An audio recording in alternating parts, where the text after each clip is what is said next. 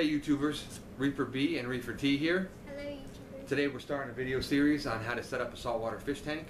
Going over everything from beginning to end, plumbing, equipment use, lighting, all that good stuff. Today's video is going to be about all the stuff needed to set up a saltwater fish tank. Good job. You know, obviously everybody has their own opinions in this hobby.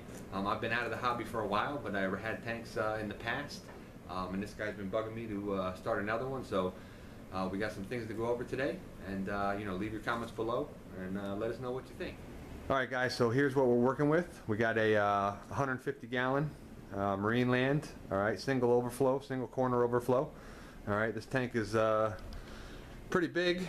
It's 4 foot wide, 2 foot deep, and 30 inches tall, so it's the biggest reef tank I've ever had. Alright, we got the custom made hood and custom made stand. This thing here obviously swings up there. Mount the LEDs we got to go in there, and for the bottom, do you want to open that up? Nice and wide open, no center bar. Alright, we did add some bracing back there, as you can see, some 1x4s. And also in the front here you can see a 1x4 also. I don't know, it didn't seem right that for the support of this tank, just that one little piece of 3/4 plywood in the middle and on the sides there. One thing we did complete already is the lighting under the sump lighting, which just to light up the whole sump. And we got the LED bar right there. That's not the refugium light, that's just to light the sump. Alright, and we did put a layer of polyurethane in here just to protect it a little bit, the hood as well, just to make it a little shiny and nice. It's coming out good. Alright, so here's some of the equipment we're going to be running on this tank. Been gathering equipment here for about a month now. Ordered a lot of stuff online. We got the JBJ auto top off. Alright, the pump with that, hose, Jabo controller, wave controller, and the WP25 power heads. A lot of good reviews on these, so I figured I would give them a shot, see how they work out. And then we have a couple reactors there. This Kent Marine one is getting returned. It is not very well made. I know there's a couple other videos on that particular reactor. Thought the price was good. Obviously the design is, I think, horrible. They expect you to pull that tube all the way out with the suction on that O-ring right there. Feels like you're going to break the thing every time. So that will be getting returned, and I have since ordered the Next Reef MR1 right here. Obviously we'll be doing full reviews when these things are set up, but a lot of good reviews on this one. I mean, they're even sending you the Teflon tape and the hose clamps there. Alright, so that thing obviously looks, you know, much heftier than that Kent Marine. Test kit, hydrometer, some buckets there, and then I got these hydro totes from Chem. We're going to see how they work out. They don't seem like they're very, you know, well made, but they're supposed to, you know, they compress down when you're not using them, so they take up less space. As far as skimmers, I am doubled up on skimmers. I'm doubled up on some equipment. The tank, somebody was selling that whole setup brand new with some equipment, but obviously I went ahead and got some of my own. So this Bubble Magus 7 will be extra at this point. At some point we'll be doing a fish only tank that'll probably be on that one. What I'll be using on the reef tank is this Reef Octopus 160 INT Space Saver.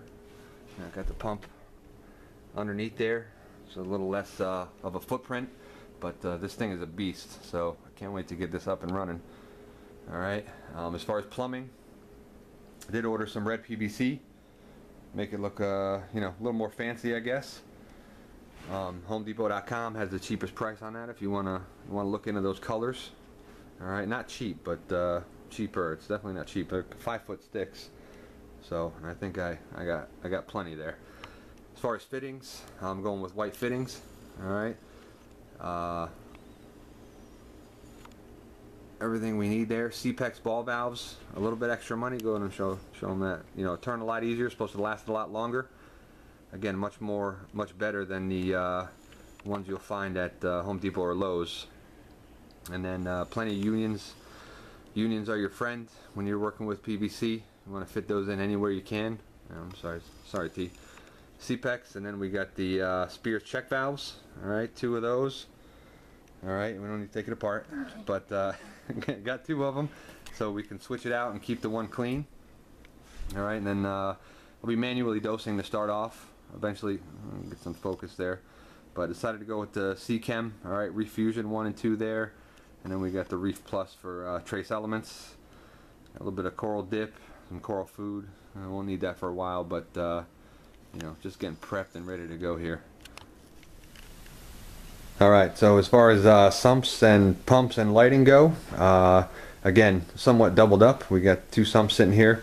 What I'll be running on the reef tank is going to be the Ruby, Trigger Systems Ruby 36S. Alright, with the refugium.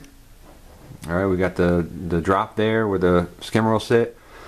Flows into the refugium. And then the baffles and the return. We got the wave point. Alright, LED light for the refugium. Again, that's 12 watts, 16 watts, 16 LEDs, 16 watts of power. A lot of good ratings for refugium use. So we'll be figuring out how that's gonna clamp on here with that with this deal here. Clamps are gonna be a little weird, but we'll figure it out. I'm gonna give this Walt Smith Fiji mud. Give this a shot, see how that works out. You know, there's a lot of different brands of this stuff. It's supposed to be right from the fresh waters of Fiji. Got some Fiji water. They probably pulled it off the coast of Florida here. Who knows? But we'll see how that works out when it gets in there. All right. The other sump I have here is a Tsunami. Obviously a trickle filter. Again, not using that on the reef aquarium. Probably going to be on the fish only eventually at some point. All right. As far as pumps, again, this Mag 7 came with the tank setup. That's going to be extra. All right. We're going to be throwing the Mag 12. Alright, probably going to have to dial that thing down a little bit. I think that overflow in that tank is only rated for like 800 gallons an hour. This is obviously 12. So the ball valves will be used for that. Mag drive pumps, always had a lot of success with those if you're going to run, you know, in the sump pump rather than external.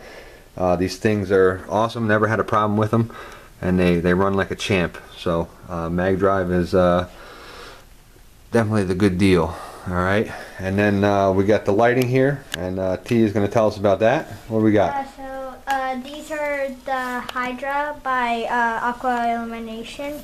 They have a total of 20 LEDs, 4 white, 2 deep red, 2 green, 4 royal blue, 4 deep blue, 2 violet, 2 UV.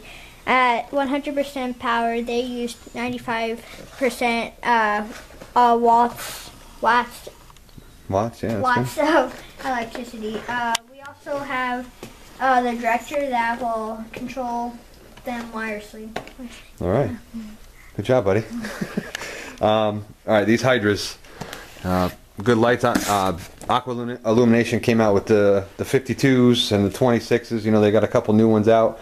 These are the first Hydras though, and I was impressed when I went into my local fish store and he had these over his tank. Back when I was running tanks, the LEDs were kind of in their infancy, and I was running, you know, halides and VHOs, but these things are awesome, and their controllability is the way to go. So we're going to throw those on there. We'll you know, have videos on the install and all that good stuff, but that's it. This you know, more videos to come on full setup and reviews of all these products. But we'll see you guys later. Bye.